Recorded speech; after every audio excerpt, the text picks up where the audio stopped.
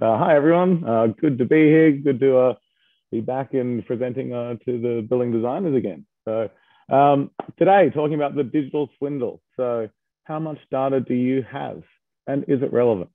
Some context for this. So I'm going to be playing a little bit of the devil's advocate today because I come from a world of digital. I've lived a life of BIM and virtual information for a long time, but it's led me to some interesting realizations about data in general. And that's it's going to be very impactful on our industry in the coming years. Even to what's been kind of said today, we're seeing a lot of talk about digital information requirements, essentially how we start dealing with information. And it's becoming a bit of a monolith in terms of how we deal with it. So I'll be playing a little bit of a devil's advocate. For some context, this is where I started. I started on an AO drawing board all the way back when, doing perspective drawings. These are a couple of mine from many years ago. So this is how I started. This was technology for me when I first started, the kind of spinning the wheels and so forth, thinking about multiple kind of vantage points, viewpoints, getting it all right, doing hand rendering, really thinking about the beauty of an image and how you produce it, and the millions of little lines in order to get there. So this is kind of, I guess, the context of where I started. My first job was actually with an architect doing drafting, and I did this type of hand rendering for him. I guess it's indicative of my career, but I suggested to him all the way back then that we start using AutoCAD and or MicroStation, which he agreed to, and we started doing a kind of combination of half digital kind of printouts, just line work, and then hand rendered on top. Some really beautiful work. Unfortunately, I don't have any of those anymore. All the way up until modern day, which is my business, the one that I founded about 10 years ago now. So in this business, we do virtual environments, essentially. So live interactive 3D information. Hopefully we can see some of these videos. They don't seem to be playing. There we go. Essentially interactive 3D walkthroughs. We all know them pretty well. We've seen some pretty good ones with things like Revit and so forth. But on the other end of the spectrum is kind of smart cities and building data. So essentially how you control buildings, the live information feeding into them, the building information model behind the whole thing, how it integrates from life cycle, from the design process through operations into maintenance and potentially decommissioning the building at a later stage. So I've kind of had a very broad range across more than 20-year career in the built environment. This is kind of the work that we do, and we work mainly engagement. That's where I started with my business, thinking about how we engage people in architecture, show the representation, do the renderings, essentially. Same thing you did hand drawing 20 or 30 years ago, but just a little bit prettier and quicker. Well, not prettier, that's subjective. Through to operations, and we've kind of worked in every sector: mining, hospitals, schools, residential, mixed-use development, transport, kind of across the airports, kind of everything we kind of worked on. And where we've kind of finished now, or where we are now, is military. So we're working with the Defense Force doing data digital twins of the natural environment. So taking a whole bunch of information and generating real environments, but from data. And so you can start linking these things together. And this is where we're getting in terms of cities controls, kind of automated systems, Internet of Things, or that whole kind of data world. And it is this idea of the digital twin, which is popping its head up more and more. Essentially, automated building, digital twin, call it what you want, a digital representation linked to the real world in such a way that we can control it. Lots of views of them, but we can generally all agree that the vision is to create efficiencies across the entire life cycle, from design through to decommissioning and living and so forth. So not a new idea. This is kind of one of my first views of it. So going all the way back to Mission Impossible, 1996. And here's Tom Cruise looking at a smart building, an automated system. You can see it's actually not too different than what we have now. There's a 3D model of it. Oh, this is actually a lot better than what we have now in a lot of cases. And you can see we're looking into it. And you might recognize this building. It's fairly recognizable if you live in Sydney. And look at that. I love that. That's actually just one of my favorite. I'll run back to that because you can see 3D representation to real model. You can see it's not exactly right, but close enough for representation. But what's really good is back in 1996, we had an idea that these things could be so tightly controlled that you could open the vent system just in time for Tom Cruise to fall through and do his operation. Mission impossible. Well, impossible. If you know anything about these systems, you wouldn't really want to try that. But hey, that's all right. For those that would like to know, that's Arthur Phillip Tower, 1996. That film was made. So interesting. But that's kind of where I started with smart buildings. And the reality of where we've kind of got to with smart buildings is images like this.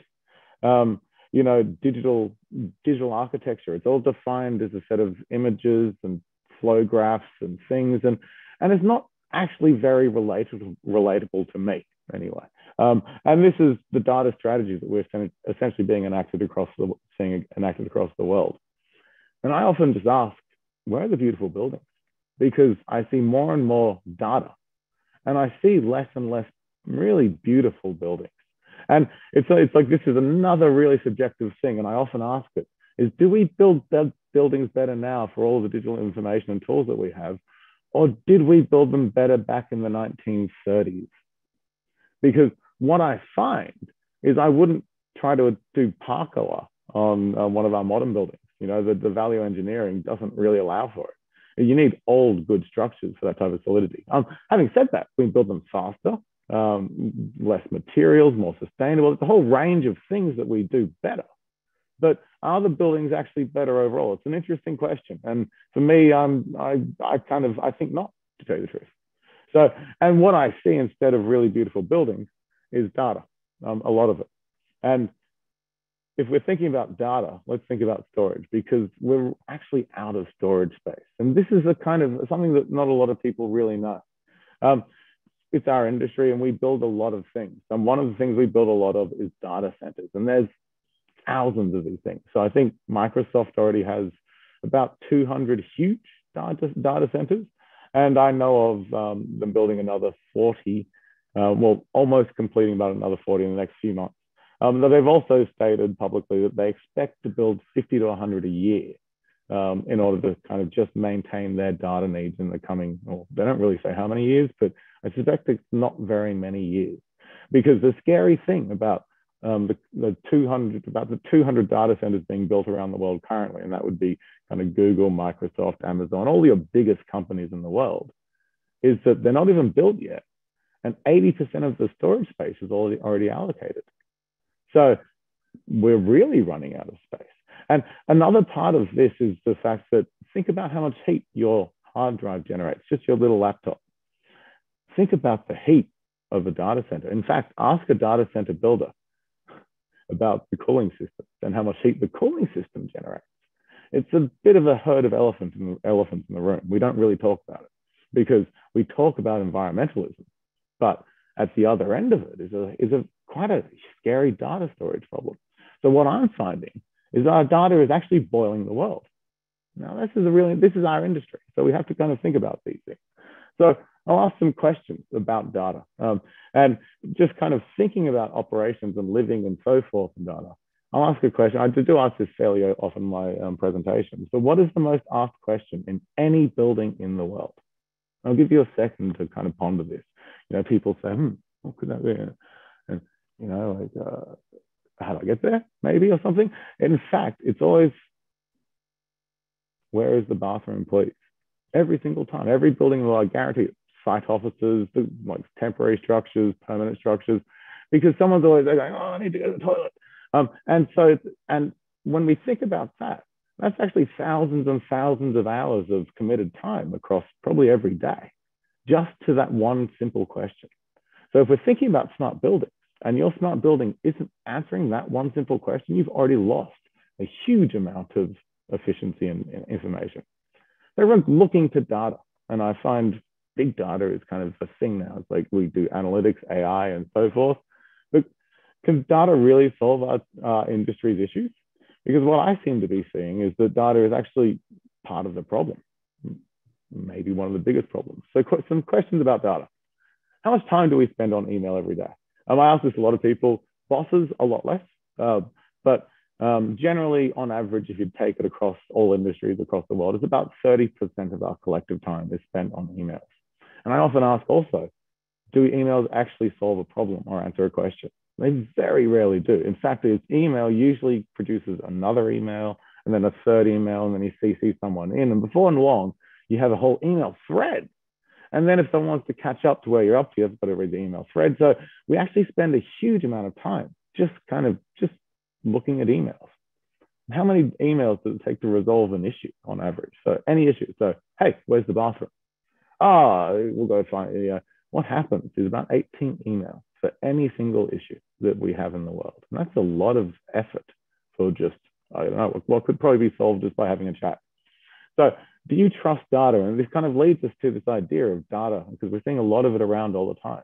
And I often ask, do I really trust data? And I think sometimes, maybe sometimes I do, with context. Yeah. So if I know, if I've gone to site and I've seen where it is and I can go, yeah, that measurement is that, I start trusting the data. But ultimately, I actually don't trust data. I always have to check it. I've got to check it twice. And we don't trust data for a good reason. And we don't trust data because, well, it's not really trustworthy. So I've got a million of these videos, but here's a couple of I've kind of got. So this one is an automated Uber driver in somewhere, Chicago, New York, somewhere. And as you can see, car stops, red light. Oh, there he goes. Oops. We don't trust data because it doesn't really work. It makes mistakes. It doesn't have empathy that humans have. And that becomes an issue. And, same with, when we look at, is this one going to come up? Here we go. So this is another one. This is, let's bring this into screen so we can see it better. There's a Boston Dynamics robot. Gets stage fright. That's an expensive robot. Ouch. So data is actually, it has some issues around it. And when I've thought about data, and this is something that I've kind of realized in the last few years, is this idea of a data axiom. And we have to kind of think about what is the core meaning of all of this data that we're using. And what I've found is data begets data. Those emails, for instance, one email begets another email, begets another email. And if you boil that down, it actually comes down to a really simple data axiom.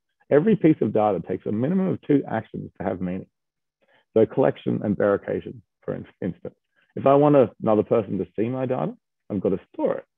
And then they've got to go collect it and verify it, which is up to 5 actions. So you see how data actually becomes a thing that needs more data to justify the data itself. And we never actually answer the question. So, and this is something I've been asking a lot of large organizations recently, is how much data do you actually have?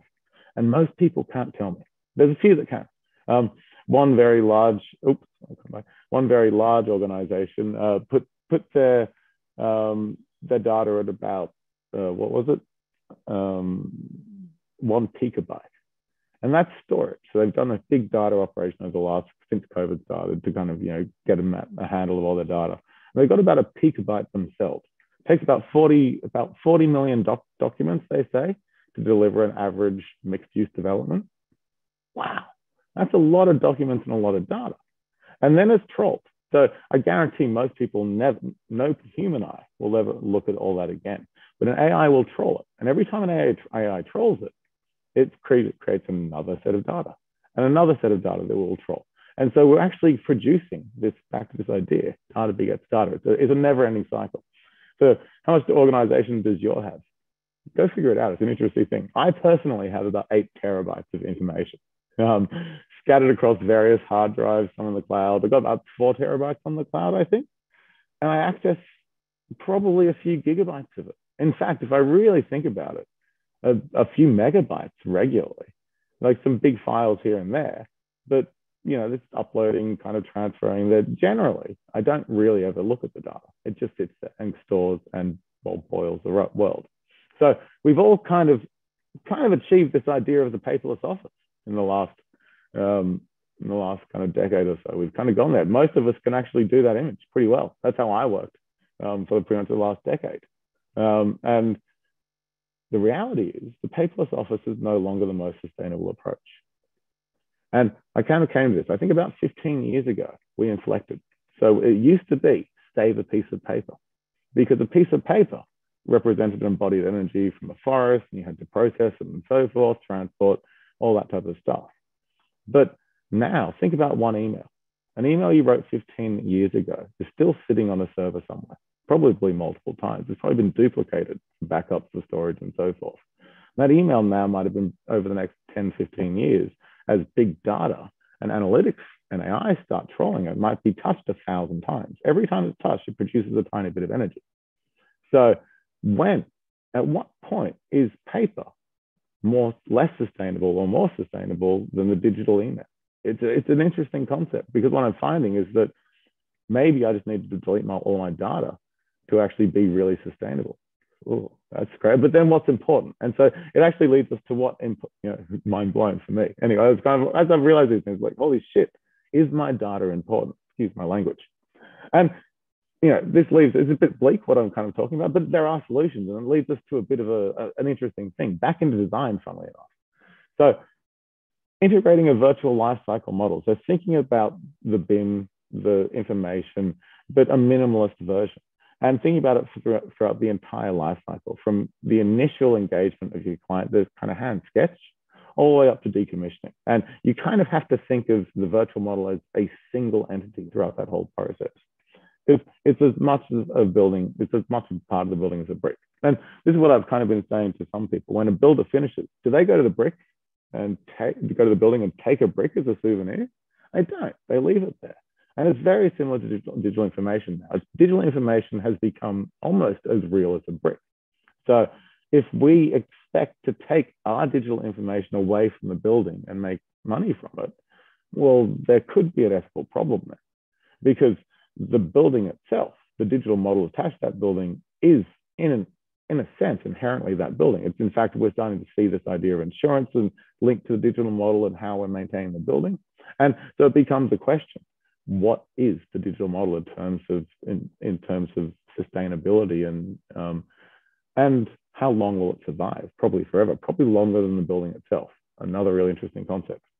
So we can realign our digital content budgets to create a human interaction, value-driven digital asset. And human interaction is really the key here. So digital information, if it's sitting on a hard drive, not getting used, is costing us money and time, and it becomes a risk. So really, it's about what is being touched, what is being looked at by a human. And that's where our digital information, and so it's the 3D model and so forth, can actually start letting us know these things. And an engagement quality model is developed incrementally in parallel to the building process. So I used to create it digitally first and then build it. I'm actually not very much anymore. I'm kind of create them in tandem. Like, solving a issue on site is almost always the most cost-effective and quickest way to do things, especially at the end of, let's say, 3 months of problems. You get to site, you get all the people, and you solve it. And in fact, that's how digital information can be used really well, is we don't store it for other people to look at, but we use it in real time as we're solving problems on site. It kind of starts thinking about it. And when you think about it this way, you start having this data-less approach. So you can remove data and effort in a data-less approach from communication. So all the information we do is all about communication, but does it solve the problem? Something else to ask yourself in terms of your design and business processes. So using visual engagement and an alignment. So we can essentially use visual information more than documentation. It's a strange concept. And engage all non-technical stakeholders over time. That's everyone. You want everyone in the building to somehow touch the data that you made. Otherwise, it becomes not valuable enough to keep. That's essentially the reality that I've realized. So discussion: how do we create a more sustainable digital approach throughout the building lifecycle with data-less processes by removing documentation and effort and rediverting budget to lifecycle budget-saving design outcomes and realized into operations? Because that's what we're looking at here. We actually have to have our design benefit operations 20 years later. And how do we generate value from soft operations, increasing awareness of the two-way impact of human and the built environment? And soft operations is things like, where is the toilet? It's not, does that HVAC work? Because that's, we can tell it's broken. The reality is you have 1,000 people coming into a building every day asking for a toilet. So I'll leave you with this one thought as a designer. Are you selling data or design? The digital swindle. Thanks. Thanks, Jeremy. So we've got a few people out there that are obviously agreeing with all of this technology, and the pride in workmanship and so forth. So it's really, really good. Now, when people talk about the emails and so forth, there's a question that someone just texted me a minute ago. What do you see the future if we've got all these email issues with emails? What is the solution? What is the solution to this? Look, it's when you think about this, and it's a strange thing. So when I talk to these large organizations about their data and their information, a lot of it is actually just the email storage. So do you need it? And it becomes a thing. How much effort would it take to go back and relook at all the emails to decide if we need them? And it's kind of like when your house burns down. You lose everything, but it's not the end of the world. So what I've come to, and this is going to become a cost analysis problem, essentially, does the storage of your emails and information over time cost you more environmentally in terms of keeping that information on the server than just deleting it and not ever having those costs into the next 10 years? So the simple thing is maybe go back, flag the important ones, look for some keywords, and delete everything else, 95% of information. Once companies, and the large guys, I think, are starting to think this way. Once they see this, they're going to start seeing that they can save a few $1 million just by deleting data. And who has the most data in the world? Google. They could actually stop boiling the world just by deleting more than half their information.